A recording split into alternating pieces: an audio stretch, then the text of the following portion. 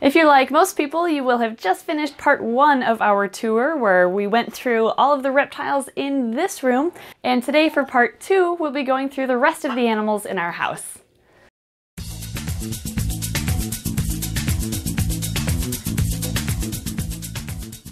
First, let's start in our bedroom actually, where we just have a couple of animals. In here we have a 20 long tank with 3 of our female fat-tailed geckos. We have Milton here, who's just a normal with a stripe. We also have my first fat-tailed gecko, which was given to me as a leopard gecko. This is an A-male mutation, striped of course. Her name is Sophie. And last but not least, we have, ooh, you're in shed. This is another A-male, just a non-striped variation. This one actually doesn't have a name yet.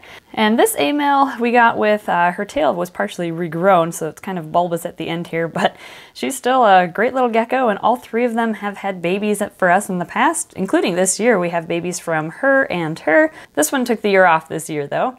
In the wild, you'll see fat-tailed geckos with and without stripes. The only difference is that the stripe is a dominant trait, so it will get passed on to the young. With fat-tailed geckos, you cannot house males and females together permanently, just temporarily for breeding purposes, but females you can house together as long as they get along, which these 3 ladies do, and as long as you can make sure that they all receive proper amounts of food, so we keep a close eye on them when they're eating to make sure that they're all getting enough food in their bellies. A difference between fat-tailed geckos and leopard geckos is, although their care is very, very similar, fat-tails need slightly higher humidity in their enclosures. So in their enclosures, we give them a substrate that will retain moisture, even though it's dry right now. It's easy just to pour water in and mix it up, and then it retains that wetness. And who needs a door when you can slide underneath? Here, let me turn that for you. There. We also give them a humidity box over here that's on the warm end of their enclosure because there's a heat mat on this side, and that keeps it warm and humid inside so they can go in and rehydrate and shed as needed. Next, we're going to go downstairs a level and we're going to check out some of the animals in our living room. So let's go. Here we are. We're going to start down here with an animal that looks like an axolotl, but he is not one. This is a very closely related tiger salamander larva. He refuses to morph into an adult for us. We don't exactly know why, but there are some isolated populations of these found in the wild that just refuse to change. We know that he is in fact not an axolotl because of the amount of toes he has on his back legs. That's how you can confirm the difference. And it was confirmed to us by a DNR officer. But since he hasn't changed, we're just assuming that, you know, he's not going to at this point. So we just treat him like an axolotl. The only difference in their care is you don't need to provide a filter with these guys like you would an axolotl. Just make sure that you change the water frequently.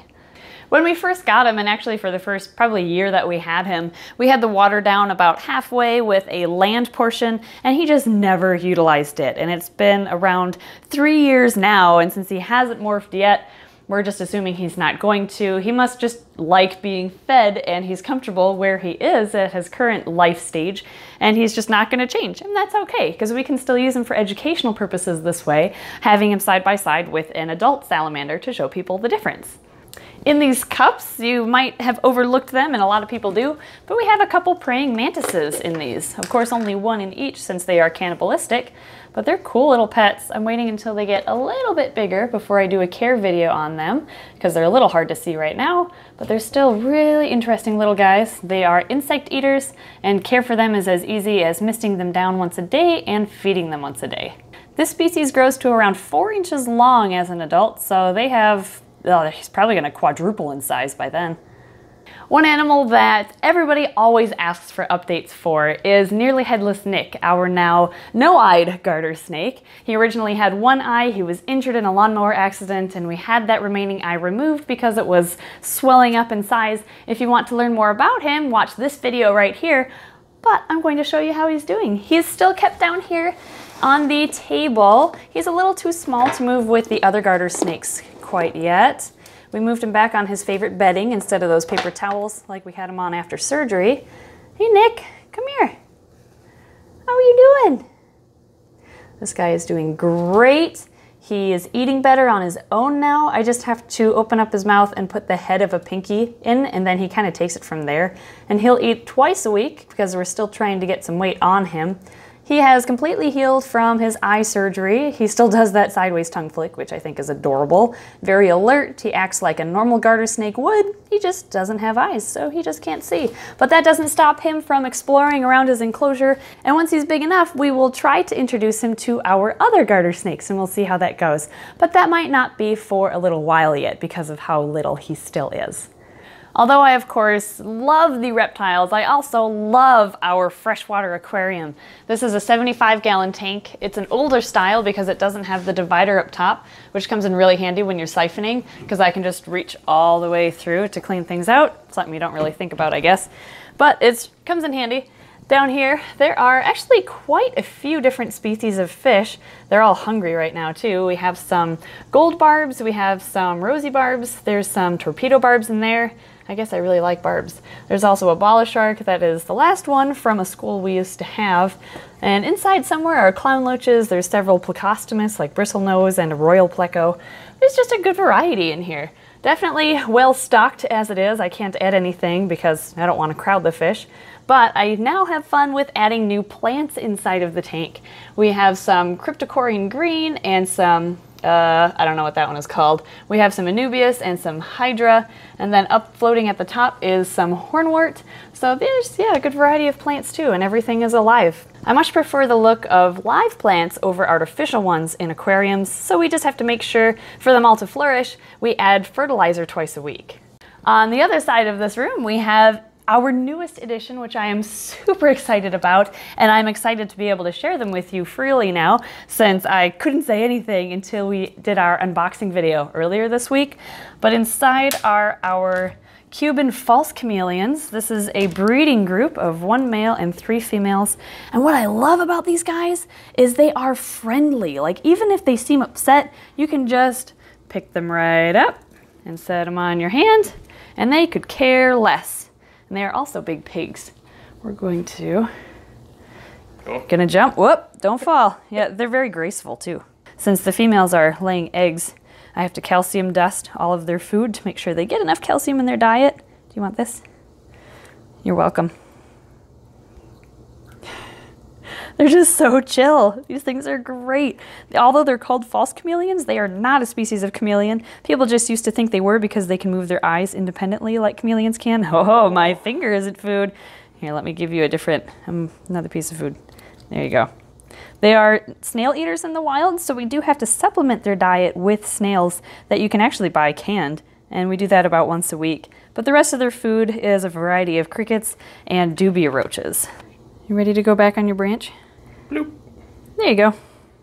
Gandalf is showing off now. Look at you.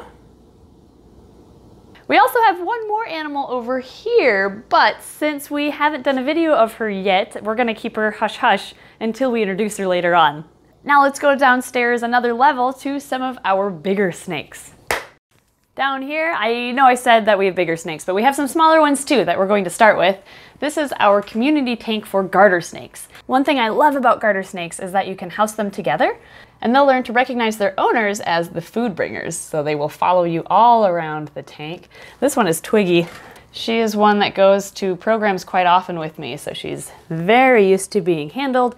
She doesn't musk at all, and she eats in front of kids at my programs. So I'll usually let a kid use tweezers and feed her either a mouse or a worm or a fish or whatever she happens to be eating that day. Twiggy is a common garter snake, so the ones that you see up here in the Midwest, you can tell them apart from other garter snakes by looking at their stripe pattern. They have a dorsal stripe along their back, but they do not have any stripes on their side.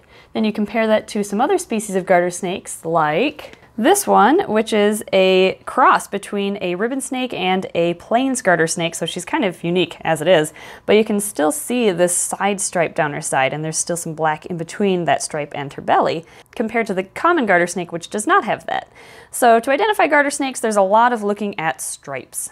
This one is, her name is Prius because she is a hybrid, of course, haha. And she's another one that eats at my programs. She has been a fun addition since she's so outgoing and willing to eat in front of an audience. Also inside of this tank, I'll put these two ladies back. By the way, we only have girls in this tank. We do have one male, and he is in this tank over here because we don't want him crossbreeding with the other species in this tank. All these girls get along great. There is an albino checkered garter snake in here. We actually have two female albino checkers in here. This is one of them. She has a beautiful dorsal stripe down her back, which makes me wonder if she has some plains garter snake in her as well.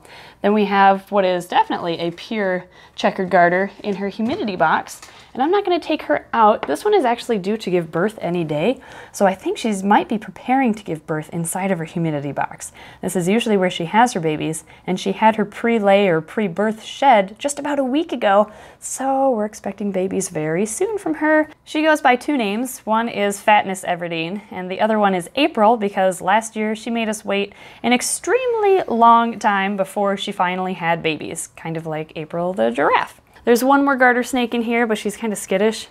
Let's see if I'll be able to take her out without her musking. Where are you?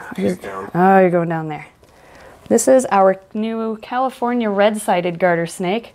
She doesn't have very red sides, but she's beautiful regardless. She has nice blue stripes and a blue belly. She is breeding size, so we're trying to find a male, a nice pretty male to go with her. But that's been pretty hard to find. Their males are hard to come by. Now, she was very skittish and bitey, striky, musky when we first got her, but a cool thing about garters is after you house them together for a while, they calm right down because they're used to that constant touching and the constant just being with other snakes, and it makes them more acceptable of being handled by humans too. So that trick worked like a charm on her. Garter snakes, I've found, prefer a heat lamp from above that they can bask underneath as opposed to a heat mat from below. The lamp encourages natural basking behavior from them, and it's kind of fun because you see them out more often than other snakes that you would use a heat mat for. And you can also spoil garter snakes with all sorts of ledges and driftwood and things to climb on, and they will use every inch of their enclosure. So that's why these are kind of on display in our living room, because they're so active and entertaining to watch. In here is our male. I'm sorry, I know you're separated from the ladies, but I don't want you breeding with that California red-sided. Here is the male, or our dad of the clutches of garter snakes we'll have this year. He'll be the dad of Fatness or April's babies, and he was the dad of our hybrid baby garters, which was an accidental clutch that we got from our mistake of not separating him soon enough. In garter snakes, males stay quite a bit smaller than females since they only need to be so large in order to get their job done, whereas females need to be extra large in order to have room to develop babies. On the other side of the room, we have three large enclosures that Ed built, and we use these for our bigger snakes, of course. On the top here, we have Doug. He is a common boa. He is full grown. He's one of our rescues. He got too big for his previous owner, and he was having a tough time carrying him around because he was a little bit elderly, so he gave him to us. And Doug has been an amazing addition as well because he goes to all the programs with me, and it looks like he's going into blue. His eyes are a little bit cloudy, and his belly is a little bit pink. That's another sign that they're about to shed. Doug here is about 12 years old. He weighs around 20 to 25 pounds, and he's just over 7 feet long. And for male, he is full grown, but females would get a little bit bigger at around 8 feet or so they would top off. This is actually pretty big for a male boa constrictor. They're usually closer to the 6-foot range as adults. But he was just a really good eater, I guess, when he was younger. I got him at this size, so I didn't raise him up. But being a good eater will make a bigger snake as an adult. Doug here eats every other month for us, every 6 to 8 weeks roughly. We've tried feeding him more often, but he just doesn't want to eat until 6 to 8 weeks have passed. But I think that's because he eats such a large meal every time. We feed him rats, guinea pigs, and rabbits that have passed away from breeders' houses, and they save the bodies for us to recycle with him. So we actually don't kill anything to feed this guy. Looks like he wants to go back. We've had Doug for, what, 4 years now? Like that. We've had him for quite a while, and he has been wonderful. Underneath Doug would be our pair of false water cobras that are currently housed together for breeding purposes. This is our big female, just shows you how big false water cobras can get. She's about 7 feet long, just like Doug, but a lot thinner of a snake, of course. This is a colubrid, which is a snake that isn't a python or a boa. They're generally referred to as colubrids. She is a little bit older. She's around 13 years old. She also is a little bit skittish. She's not bitey, which is good because these are mildly venomous. Big false water cobras, I've found, tend to back up to get out of your hands instead of move forward. So that's what she's doing here, is she's just backing up, and she doesn't hold her body upright as much as she used to when she was younger, but that's okay. She's just showing her age a little bit, which is why we're okay not getting babies from her anymore. She's probably just decided to retire herself from breeding. She is also in shed.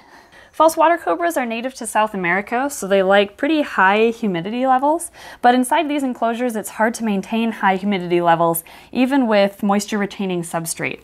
So instead we use humidity boxes so they can kind of go in and out of them as they please to monitor their own humidity levels. I think the male is actually inside of the humidity box. Yep, there he is. Come here, buddy. We just have a bunch of sphagnum moss inside of their box to keep humidity levels high. Hey girly, why don't you stay in there, please? Here's our male. We had to close the enclosure because the female was trying to escape. He has some growing still to do. Although he's young, he is big enough to breed. He's just a small adult. These can also get upwards of 6 or 7 feet, usually closer to 6 for males. Females get a little bit bigger.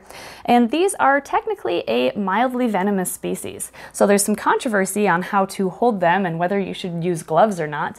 I personally don't use gloves because I know that these snakes, if they were to bite you, they have enlarged rear fangs, or really just big teeth.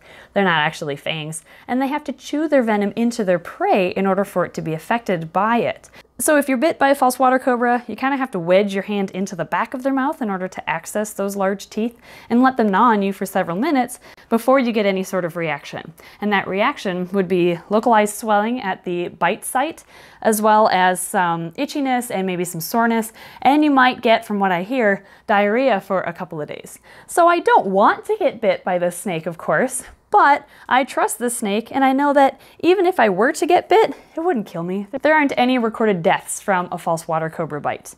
They're called the false water cobra because they hood up like a cobra does when they're threatened, or sometimes when they're just excited and they're eating, but they don't hold their body upright like a cobra does. They hold their body more horizontal even when they're hooded up. So that's one of the differences between the two, as well as not being venomous like an actual cobra is. All right, dude, do you want to follow your lady, or, yep, going back in your box? Figures. I just have these two together for breeding purposes. It's not recommended to house them together permanently. Beneath them, we have one bull snake. This is our big mama. Her name is Brad because we accidentally named her boyfriend Janet when we thought he was a girl at first. So we decided to just stick with the theme, and we named her Brad. Oh, you're also in blue. Everyone's shedding here. Oh, I'm sorry, I'm waking you up. Hey, girly. She's got your typical bull snake attitude, especially when she's in shed, so she's not the friendliest right now. I probably won't pick her up because I don't have a hook handy, and I don't really want to annoy her. There's no reason for me to take her out. The snake is also very food motivated, and since it's feeding day today, she is probably expecting food right now. So I'm also going to leave her alone for that reason.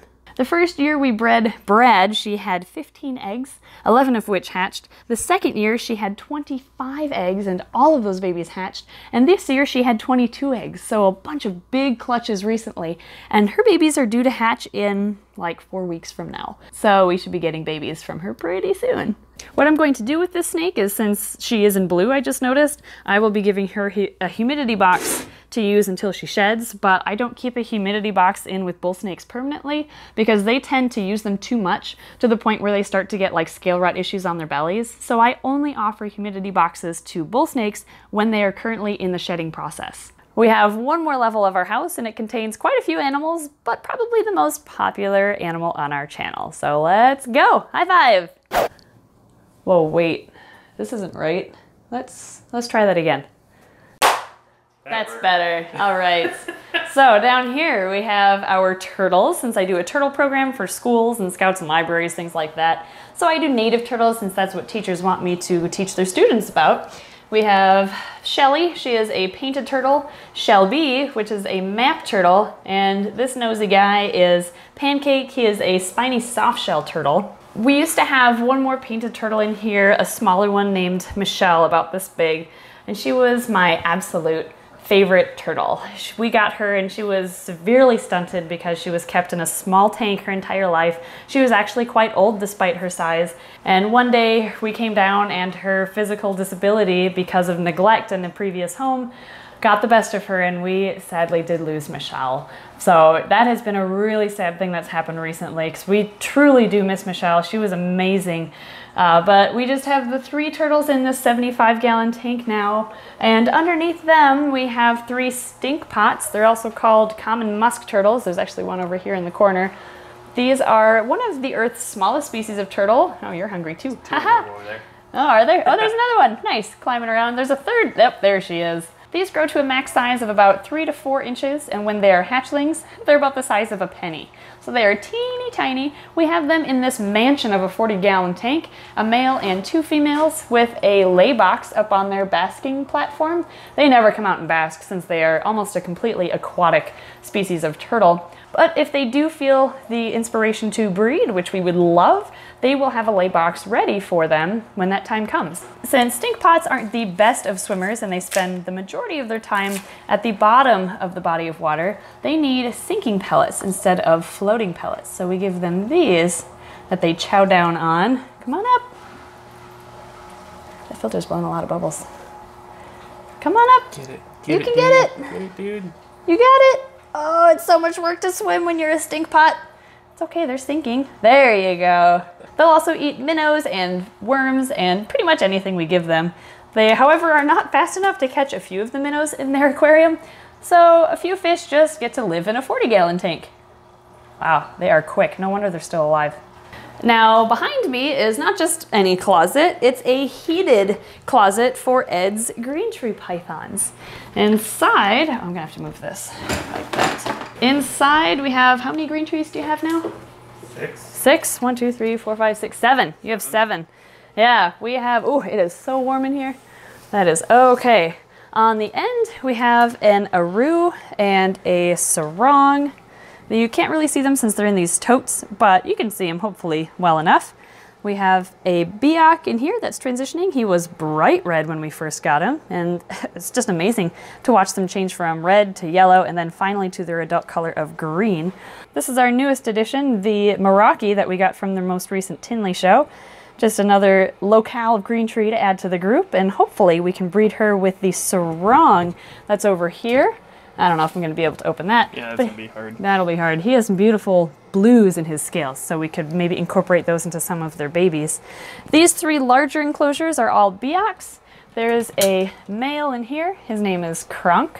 He is a little cranky from time to time, but he is our breeder male, and we are attempting to pair him up with our female biaks, like this one right here. This is Cruella. Oh, she's all huffy. I don't know if you can hear that, but, oh, haha, there's a strike. All right, I'll leave you alone. We're also hoping to breed Kronk, our male, with Dolores here. She is the most handleable biak green tree that we have. Green trees are known for being pretty sassy, especially the biaks, but captive bred ones are a lot more handleable than wild caught or farm raised. So by captive breeding these guys, we can hopefully get some really handleable green tree pythons to offer in the future. But if you know how to read their body language, you can handle just about any biak green tree python. We actually made a video all about how to handle an aggressive green tree that I will put right here. I do apologize for it being pretty dark in this room, but it's hard to fit our filming light in here, so we'll just have to make do with what we've got. Since this room is heated for the green tree pythons at around 85 to 87 degrees, we use it for an incubator for our snake eggs. Since heat rises, the upper shelves are a warmer temperature than down below. Down here, it's around 80 degrees, which is the perfect incubation temperature for hognose snake eggs and bull snake eggs. Check this out. We have, these are hognoses, these are hognoses, these are bull snake eggs, and these are bull snake eggs, bull snake eggs, bull snake eggs, and more bull snake eggs. We have a lot of bull snakes on the way. It's gonna be so much fun in just a couple of weeks from now. In about 2 weeks, actually, probably about 4 or 5 days after we publish this video, these 2 containers of eggs will be ready to hatch. So we will be doing a live egg cutting when they start to hatch, and we will be keeping the Facebook page, Snake Discovery, and the Twitter page and the community tab on the YouTube page updated as to when we'll do the live egg cutting, so you can be a part of it too. You may have noticed some other containers here. These are our dud eggs that we're incubating just in case They're actually not as smelly as I thought they would be. I have seen snakes hatch from really gross looking eggs. I doubt we'll get anything from any of these, but we're incubating them just in case. However, we do have them separated from all the others, so if they have something that would spread, it's separated so it won't spread to the good eggs. The last eggs we have down here are our newest species, the false chameleon. They lay eggs anywhere from 1 to 6 eggs a month, and we've had them for about 3 weeks now, and we already have a nice selection of eggs. However, the first couple do not appear to be fertile, and there is some mold growing on them, so we may separate those a little bit more. But that one, and that one still look good. We still have to candle them, but we might have false chameleons on the way too. Finally, on the other side of this wall, we have Chloe, who is our snapping turtle. She's actually really friendly. She just thinks I have food. She is friendly as far as snapping turtles go. She doesn't strike in aggression, you know, very often anyway. If it's been a while since I've handled her, I might get a strike or two, or a snap or two, but she's just wiggly, if anything. She is, I think, a little bit stunted since she was also kept in a tank that was too small for her. But, you know, she's actually doing really well, and we just recently upgraded her from one of these tanks behind me to a 100-gallon watering trough built for horses. But we kind of renovated it for her, so now she has plenty of space to swim around in. The last thing we have to add to her enclosure is a UVB light on top, but snapping turtles are one of the only species of turtles where you don't need a basking platform for them, since they spend so much time underwater. Finally, the animal everyone's been waiting for is Rex. This is our American alligator. He is now 31 years old, and he should be around 12 feet long at his age.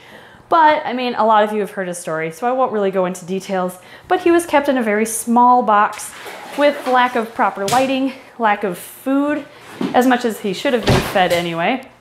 Well, calm down. He gets the most excited for feeding night out of all of our animals, and he is also expecting treats from us right now. Rex, I'm not feeding you right now. It's okay. You should know this by now. No, I'm not feeding you. We renovated a guest bedroom for him, so he has plenty of room now, and his pool is heated and filtered, and it's actually combined with the same heater and filter that Chloe's water has, and it's just one big cycle. The water will drain from her bin down into his pool, then get sucked up by the filter back there, which has guards around it so Rex can't tip it over again, and then it will push that clean water back into Chloe's tank, and the whole cycle goes around again. Now he's gonna pout because we don't have food for the Majesty. Rex did not like the idea of having a roommate initially when we moved Chloe into this feeding or watering trough, and after a few days we saw him once inside of her trough swimming around with her. Thankfully nothing happened, but we didn't want to risk anything happening, so we added these guards, which kind of remind me of a hockey rink, and now he cannot go into her enclosure anymore, and instead he just has his pool, which is still plenty big enough for him as well as the rest of the room. The basket over here, as well as the brick holding it back, kind of protects all the tubing that goes into his pool. Otherwise, he grabs it and he barrel rolls it and pulls it out, and then this leaks. So it's been a learning process having an alligator.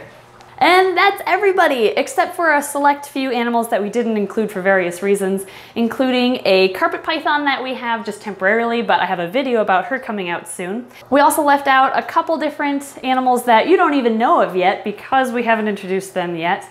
And finally, we did leave out the Burmese python and Ed's reticulated pythons because they have outgrown their enclosures, and Ed is currently building new enclosures for them, which we're excited about. So we'll just do a video of them in their new enclosures when they're completed. Thanks for following us around our house to let us show you all of the animals that we live with. And again, thank you for the support. And this is again a celebration of 100,000 subscribers, and we still can't believe that we've made it that far. Thank you again for everything. Now I always have to ask this after a tour, which animal was your favorite? Comment below and we'll see you next time. Feed me.